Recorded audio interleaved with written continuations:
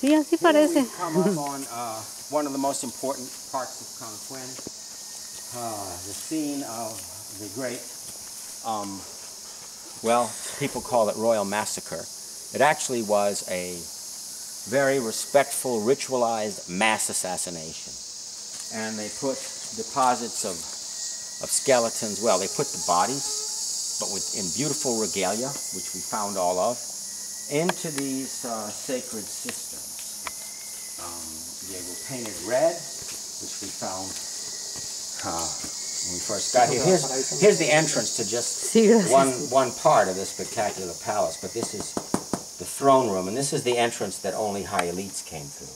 And they would walk through, there's a stairway up and down, I'll show you.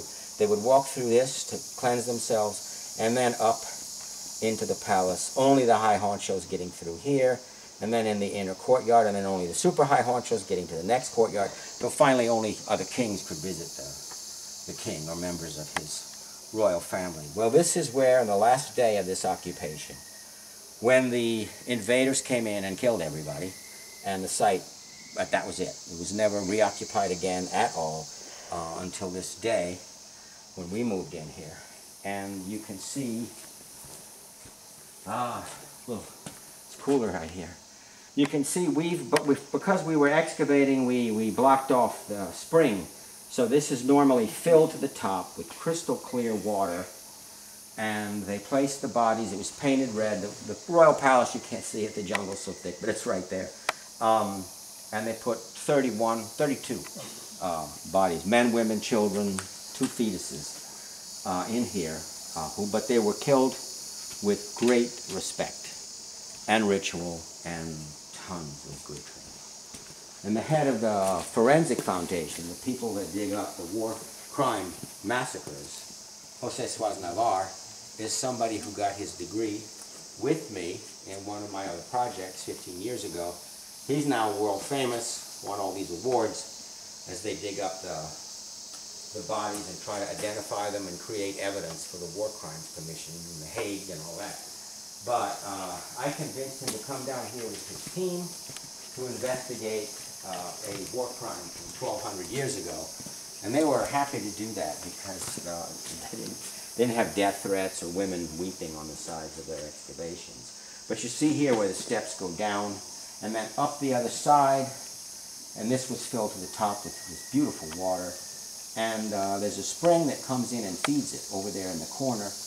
There's little holes where it comes in. And then they could go through the water, come out, and they would be ready to go into the royal palace, which is where we'll head.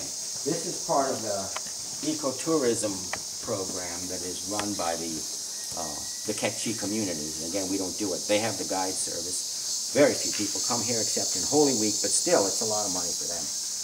They have a price. Local kids and all, it's free.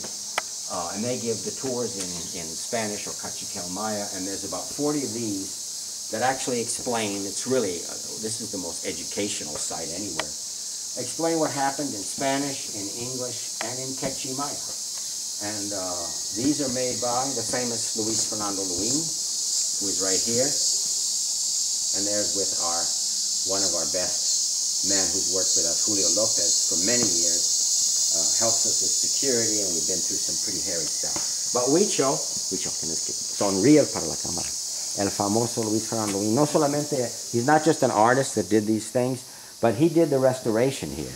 He's become a brilliant restorer. Well, it's not done. We have to put the plaster on it yet.